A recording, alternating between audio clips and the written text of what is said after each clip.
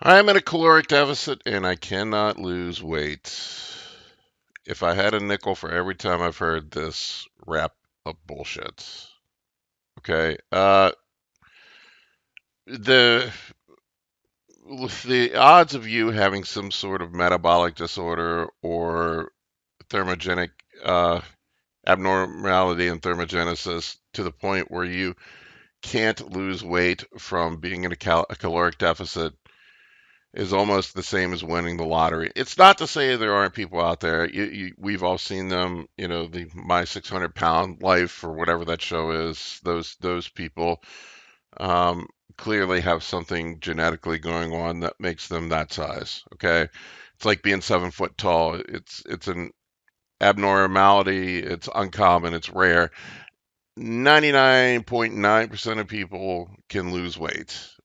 And I'll give you an example. Here's an example. If you couldn't lose weight in a caloric deficit, gastric bypass surgery wouldn't work. Because you know why gastric bypass surgery works? It doesn't change your metabolism, doesn't make your thyroid work better. What it does, what it does is artificially restricts your ability to eat food, which puts you in a caloric deficit and makes you lose weight. It's that simple. All it does is what your willpower couldn't do before. It restricts your ability to consume food and you lose weight as a result. Study after study, let's take a look at this. Study after study has been done on this. And I have an example here from the New England Journal of Medicine where they took 224 obese patients and had them report on their activity levels and had them report on their caloric intake. Guess what the results of the study were? The average person in the study, average, underreported their their caloric level by almost 50%. Almost 50%. Holy crap. I mean, so you're eating that much more than what you think you're eating. And on top of it, they underreported or overreported their activity levels by 75% on average. So they think they're working out 75% harder than what they are, and they think they're eating 50% less than what they are. So that that is unbelievable. That's why you're not losing weight. Uh, the conclusion of the study was is that the failure of obese subjects to lose weight while eating a diet they report as in a caloric deficit was not due to a thermogenic defect. It was due to underreporting caloric or underreporting caloric intake and overreporting their activity levels. That simple. They were eating more than what they were burning. That simple.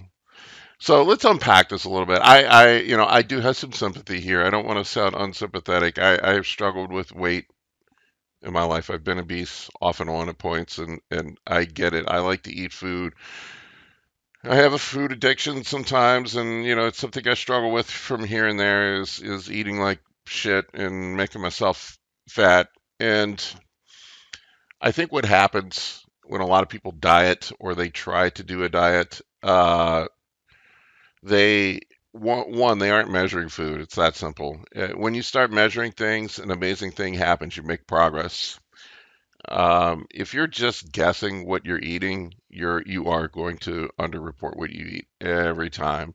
What people think is a tablespoon of peanut butter is not really what a tablespoon of peanut butter looks like. So they end up having 3 times as many calories as they think they're having. There's also I'll have a bite here, I'll have a bite there. You're eating your salad with chicken, and your kid has French fries and a hamburger, and you grab a few bites of those French fries. You do that at every meal, you end up eating 500-600 calories more in a day than what you think. And 500 calories a day is 3,500 calories in a week. That's a pound of fat. It doesn't take much. a tablespoon of peanut butter, I think it's like 180 calories, so, something like that. So, that's half a pound of fat in a week. So it doesn't take much to make a difference. Um, so it's the taking a bite of food here and there, not weighing and measuring thing. Another thing is most activity trackers, God love Fitbit, I think that it has motivated some people to work out, but I will tell you the calories burned on those activity trackers for the most part is just absolute bullshit. The math does not add up. If you were really burning 1,000 calories in a workout, you'd be losing a crazy amount of weight. You're not burning that many. I promise you, you have to work out fucking crazy hard to burn that many calories. Um, so I have zero faith in what those activity trackers or machines say that you're burning calories. Just don't even think about that. The scale and the mirror are your judge if you're actually burning calories. Um, Anyway, hopefully this is helpful. My advice is weigh and measure everything that you eat. Stick to a diet plan. Track your weight every day. Don't snack. And I promise you, you can lose weight. 99.9% of people can lose weight if they apply those principles. If you have questions, feel free to reach out to me. I'm happy to ask. I've struggled with my weight. So I am sympathetic to that. Also, if you have videos that you want me to make, I'm open to suggestions for those as well. And please like and subscribe. Like the video, subscribe to my channel. I'd really appreciate it. Anyway, have a great day.